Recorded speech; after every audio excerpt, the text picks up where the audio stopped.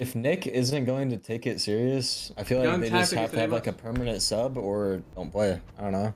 Yeah, well, I agree. What is the point of That's literally what's always the like. point of them playing when he plays Warzone all day for like weeks straight and then he hops on Apex? Like he's not gonna play well. Nick Merck's And clout, it's bro. kind of fucked up. Nick It's Merck's kind of clout. fucked up the Fuck it. deeds in my opinion.